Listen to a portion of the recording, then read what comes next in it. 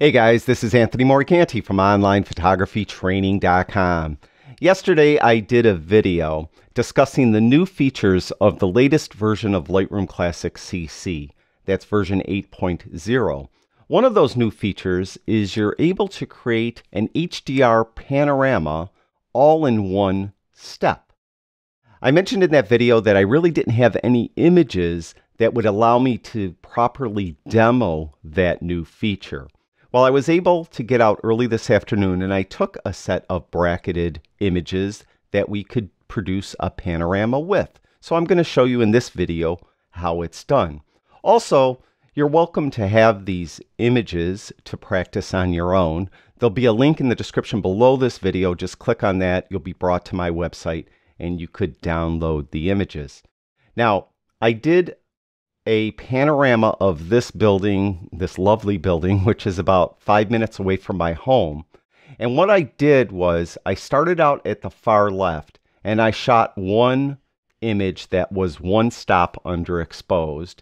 Then I shot this image that was supposedly perfectly exposed and this image that was one stop overexposed.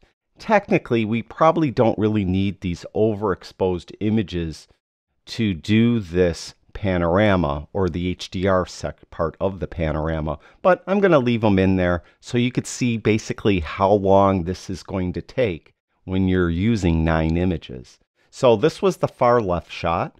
This was the middle shot. That's one stop underexposed.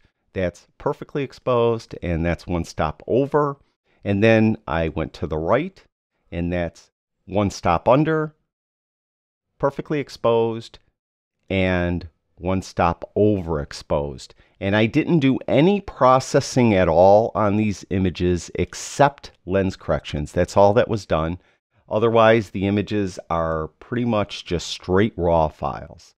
So to use this new feature, what we need to do is select all the images that we want to create this HDR panorama with. So I'm clicked on the first one. I'll just hold the Shift key down and click on the last one, and they're all selected. Now there's a number of different ways you could get them into this function. You could just right click on the film strip and go down to Photo Merge, and you could see HDR Panorama is right there.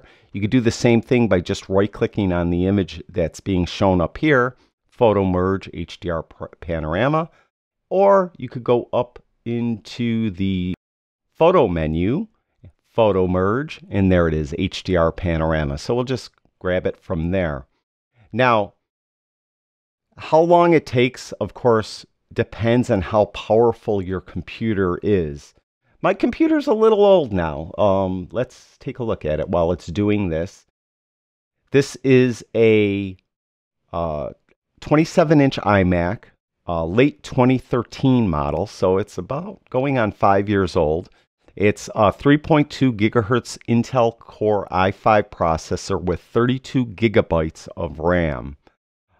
So at the time, it was probably near the top of the line 27-inch iMac, but now, of course, it's not.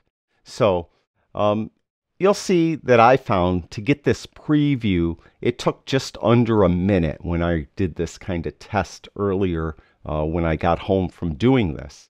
So we'll just have to wait until it's done. And once it's done, we'll get the preview here. But there's something very important. There's some limitations of this.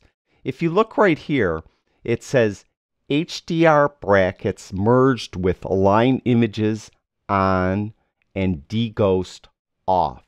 To merge with different settings, you're going to have to do it the old way. You're going to have to merge the HDR brackets individually and then merge the resultant DNGs into a panorama. So basically, you're going to have to do the old two-step method, which takes a lot longer. So again, it's automatically going to align the images and it's going to have deghost off. Now, this happened to be a very windy day today, and I was on a tripod, but it was very windy. I'd say the gusts were over 40 miles an hour. My tripod's pretty good, but it still probably was a little wobbly. Now, here's our preview. This is the cylindrical view. we could look at the spherical view, and it will take a second to build that preview, and you can see that's almost identical. The perspective view, usually on a panorama like this, oh, that's not too bad. But let's just stay with the cylindrical. Now we have some choices here. We could auto crop it. If I don't, you can see we'll have those blank pixels around the edge. So I'm going to leave it auto cropped. And you could have it do auto settings. So that under basic, if you clicked the auto button, that's what that is. And there is without auto settings. I personally like to process it myself. So I'm going to leave that auto settings checkbox not checked. You could create a stack. So it's going to stack all 9 of these images and include your HDR-Panorama image in that stack. I don't really use stacks, so I'm not going to check that box. We could use the boundary warp also. I cover this by the way, in my Mastering Lightroom Classic CC video series. The boundary warp is available in the regular panorama functionality of the program. But with boundary warp, it will kind of interpolate and fill in any pixels to try to make the image, I guess, have a little more height to it. So let's do that. We'll leave that, and I'm not going to end up auto cropping. We're not going to use auto settings, and we're going to click merge. Now, I found that it will do this part of merging faster than it did the preview. So where the preview took almost a minute, this takes a little bit less than that. And you'll see that we have the progress bar in the top left-hand corner. Once it does it, whether you're in a folder or a collection, I happen to be in a collection, it's just going to add that image to the folder and or the collection, and it will end up over here on the far right of the film strip. Now, I didn't try it with that boundary warp function before, so maybe it takes a little longer for that. And what I'm going to do, so you don't have to watch this because this is probably very boring, is I'll pause the video and I'll come back in when it's done, and I'll let you know how long it took. Okay, we're back. It took about 22 more seconds after I paused the video for it to finish. And as I mentioned, it's now right here at the end on the film strip, and if I click on it, there is our HDR-Panorama. Now, I mentioned that I don't like to use any of the auto settings, so everything is right in the middle, so I could come in here and process this the way I want.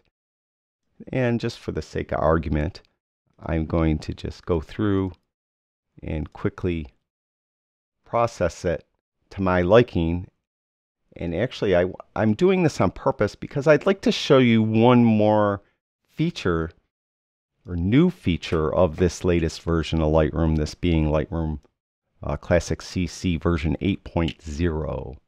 So what I'm going to do is I'm going to bring it up. Okay, so I think that's processed all right. But what I want to do is the white balance is a little too cool for me in the sky. I don't mind it in the grass and the trees and the water. I think it's okay. So what I'm going to do is I'm going to add a graduated filter. And right now it has exposure down. I'm going to leave it there. And I'm just going to add a graduated filter right about here. I'm going to hold the shift key in so I'm making it nice and straight. Now I'm going to reset exposure so it's not bringing exposure down. But I am going to warm up the sky a little bit with the temperature slider and the tint slider. And then maybe I will add some contrast and some clarity to that sky. And maybe I'll bring highlights down a little bit too. I might even bring shadows down a little more. There.